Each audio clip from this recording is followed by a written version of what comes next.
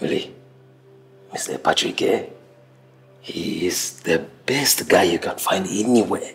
Hi, my name is Adjetey Anang. Which emoji would best describe how I felt when Akwaaba Magic was launched? Oh my goodness, this is so timely. I mean, this is the injection that the industry needs.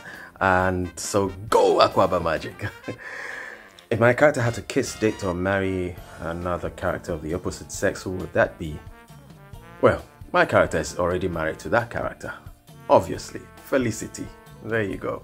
What other character would I have loved to play? Well, I think that would be Nii Ocansey. He's unpredictable sometimes. He brings so much humor to the scenes, spontaneous. But he's such a tragic character, isn't he? Living for the day, irresponsible, not responsible for anything. Yeah, I think that would be the character. Exciting or funny behind the scenes moments.